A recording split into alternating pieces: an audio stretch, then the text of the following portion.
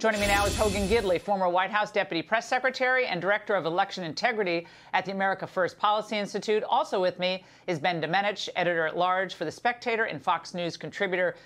Ben, it's great to see you guys tonight. We just learned that Biden is now, in his administration, is begging OPEC not to continue with its plan to dramatically cut oil production. So now Biden has a two-step going on. He's crushing our energy production here and then prostrating America before despots. How is this good for us? Well, it's super easy, Laura. I mean, every time that the prices go down, that's something that you can thank President Biden for. And every time they go up, it's someone else's fault. Look, everything that you laid out there and the angle is completely correct. This is an effort in gaslighting that we've seen over the past several years, unlike anything that I've ever seen politically, where every single time that they are confronted with being called on the type of ramifications for the policy that they're advocating for, they point to the other side and say, oh, no, this is their fault. They're the ones doing this thing. They're the ones tearing down our institutions. They're the ones who are engaging in dangerous anti-democratic activity. You know, when President Biden goes out there and scares up all sorts of people about the ramifications of the elections in Italy just the other day, you know, he's engaging in something that is clearly anti-democratic, elections. And that's something yet that he turns around and says, oh, well, I'm just trying to defend, democracy against these dangerous populist authoritarians or something like that. It's absolutely laughable. And once you see it over and over and over again. Right. And this is the entire approach that we've seen under the Obama-Biden era of the Democratic Party. Yeah, it's a smear machine. And Hogan, the Lincoln Project stooges are out in full force again. And again, they have really no successes, so it's only talking points against Republicans, who, by the way, are not in the majority. Watch.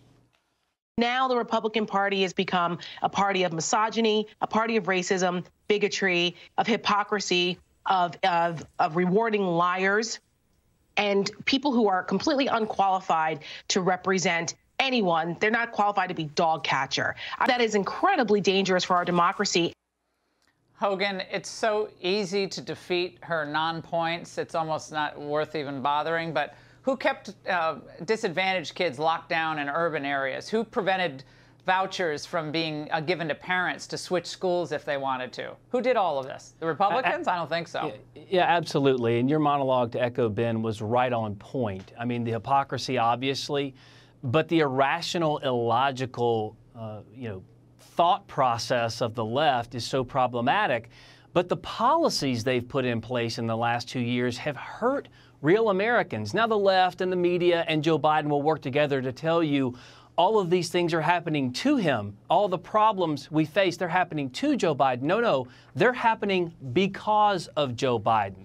And so all the issues that are actually going to drive people out to the polls, crime, for example, as you pointed out, spiking all over the country, the rapes, the burglaries, the murders. I mean, we could see a Republican governor in Oregon, of all places, because of their defund the police policies and their refusal to prosecute those who commit crimes. The southern border is wide open, drugs pouring into our communities, human trafficking, child smuggling, all-time highs. And you pointed out the energy crisis. We're paying more for gas and for groceries than we ever have. And surprise, surprise, Joe Biden goes to OPEC. You mean we can't run this country on Skittles and gummy bears and unicorn hair? We actually need oil out there? I mean, the whole thing is a joke. The American people feel the brunt of these policies, and they're going to blame the Democrats because, yes, they are in control. They'll pay the price this November.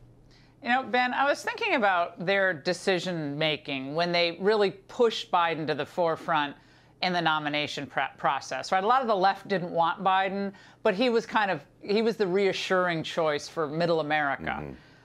But they needed someone strong in there who could kind of, give a stiff arm to the left. They made a big miscalculation with Biden, huge miscalculation in the end.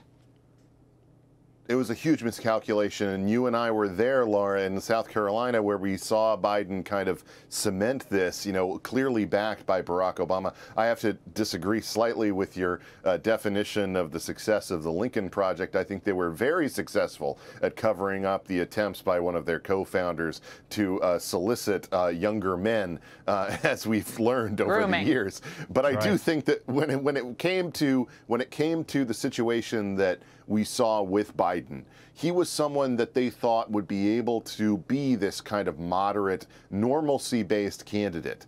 But what we've seen when it comes to his presidency is anything but. He has cast aside any of the kind of norms that we've talked about, accepted over the years about the presidency. He's made our relationships with our allies worse. As Tulsi Gabbard said in your open, he has led us in through his horrible foreign policy decisions up to the brink of potentially nuclear warfare with Russia.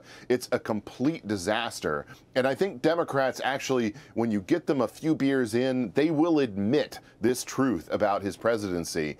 But it's a horrible situation for the country. It's the worst kind of time for a Biden presidency. And he's really led us into, I think, one of the worst scenarios that we are facing as a country at home and abroad. It's unexpectedly terrible in a lot of different ways. Yeah, I mean, thermonuclear war, a possibility, but COVID apparently was a much worse possibility for people who had very little risk for serious illness. I mean, you cannot make this up. Hogan, Ben, great to see you both. Thank you. Hey, Sean Hannity here. Hey, click here to subscribe to Fox News YouTube page and catch our hottest interviews and most compelling analysis. You will not get it anywhere else.